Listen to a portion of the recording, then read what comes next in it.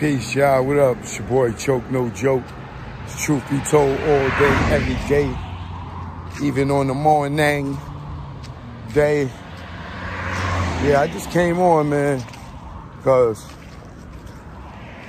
I want to send a kite out to my brother, Kanye West. You know, Kanye, I commend you on all the real stuff that you're doing. I don't know how true it is that you're going to give Beans 50 million and 5% of Yeezy. I don't know if that's true or not. I got to hear that from your mouth for me to believe that. But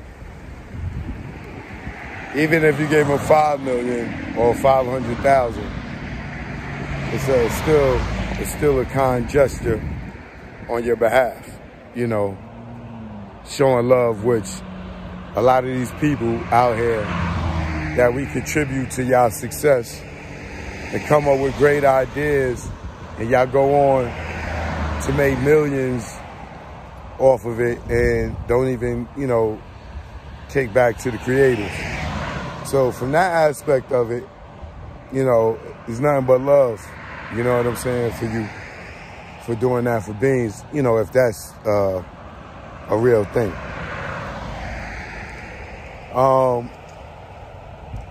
The reason I'm sending you this message, Kanye, is because you're scaring me, brother. You know what I'm saying? And I know you covered in the blood of Christ, but at one point you was covered in the blood of Lucifer. And this is how you got to where you at. You know, a twisted, dark twisted fantasy, or whatever the name of that album was, tells it all when it comes to where you stood at that time. When it came to spirituality. Now, we are glad that you crossed over and came back to the righteous side. But you know, you can't you can't sell your soul to the devil. And pardon me, y'all, I'm working out. I've just been running my mouth dry as hell.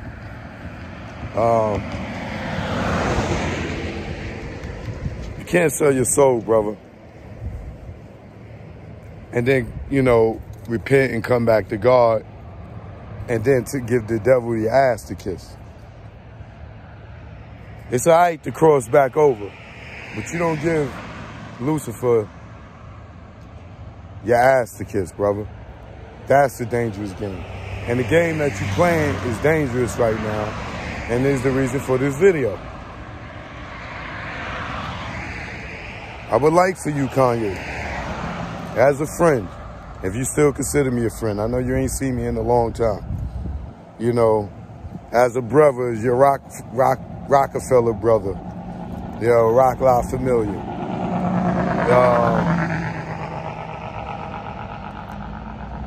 As your brother and us being spinning through the wire at the same time. While both on Rockefeller at the same time. You know, we got a lot of history, and we both got a lot of similarities with each other. But outside of that, looking at your Drink Champs interview, I understand your passion, because it's the same passion you had when you was at Rockefeller before you was signed. The same passion you got when you was signed. Remember, I was there the day you got signed too. You was running around the office acting a fool, asking, do you get a key card now? Remember that? Remember that? Only those who lived it could tell you that. Only those who were standing next to you when Dane told you he was signing you could tell you that. ran all around the office and talking about, down, do you get a key card to get in the office? But outside of that, you know, the human side is, I seen your interview on Drink Champs, Kanye. And bro, I love and respect the courage that you have. And keep that, you know, because a lot of these dudes out here, they broads. They ain't got the heart to say what you say. They ain't got the heart to do what you do. And none of them are as talented and confident in themselves as you are. So,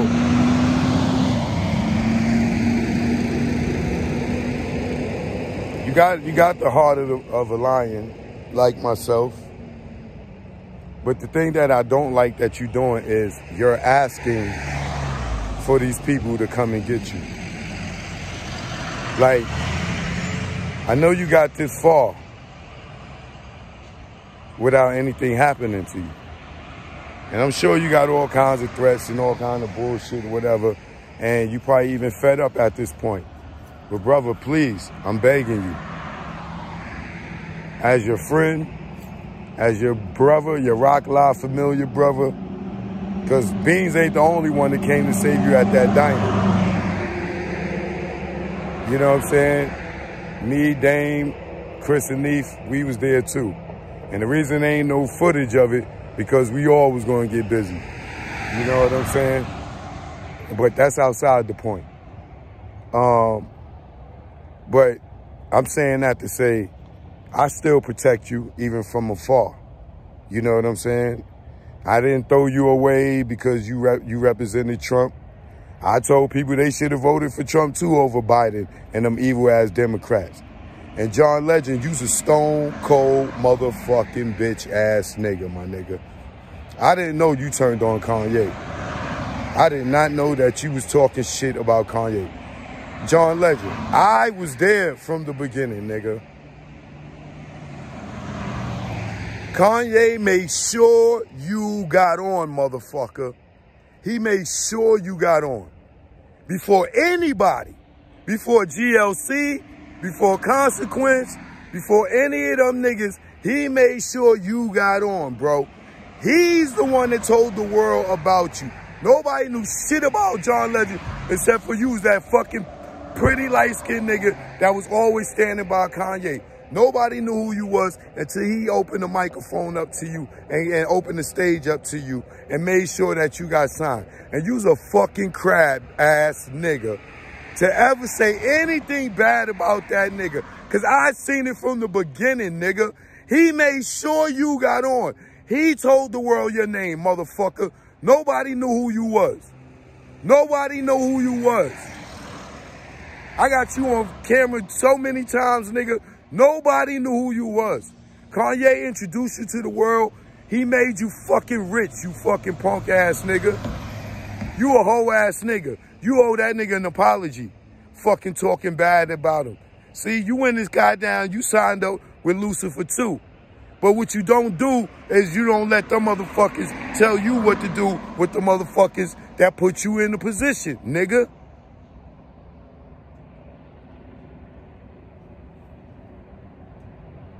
Fucking Pusha T performed for Hillary Clinton and then talk bad about Kanye.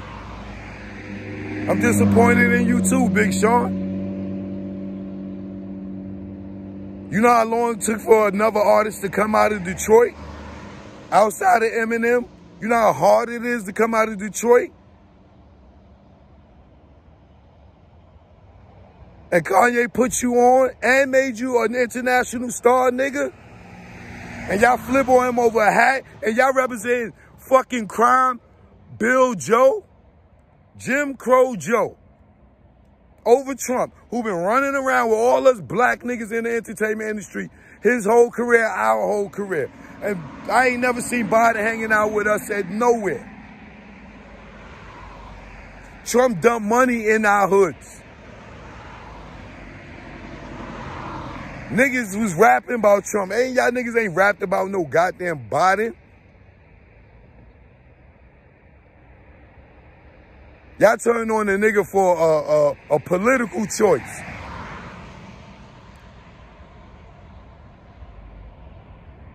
Unloyal ass niggas. John Legend, you's the biggest sucker in the world. Cause I seen you from nowhere, nigga. You was Bleak to Jay-Z, nigga. Imagine Jay-Z, Bleak turning on Jay.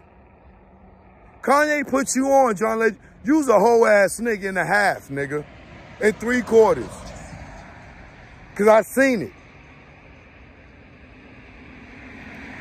You can always say no comment. That's my brother. Let him make his own choices. Goofball. Got you a little pretty chick and you turned on your man. Suck ass nigga. I lost all respect for you, nigga. But back to you, Kanye. Kanye, please stop telling these people to come get you, man. Please, Kanye. Stop saying that shit. Nigga, you got kids. Put your kids first. Stop acting like a street nigga out here that ain't got no kids repping the gang and you want to be the motherfucking main shooter. You ain't got to do that, nigga. You off the streets. You off the block. Put your kids first. Every time you go to make a decision, think of your babies first, nigga. Because that's what all of us street niggas do.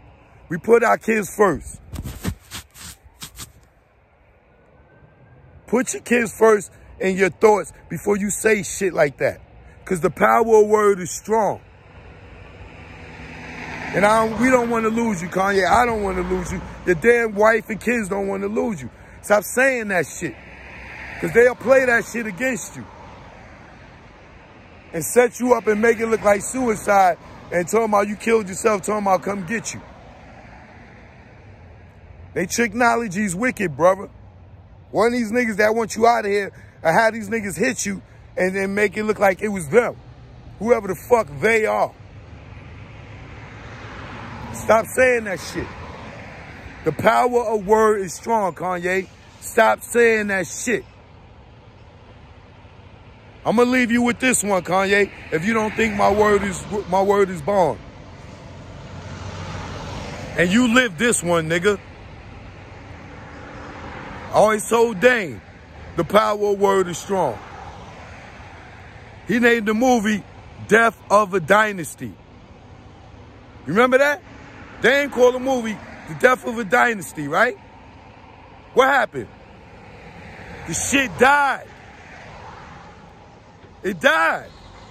The dynasty is dead. The power of word is strong.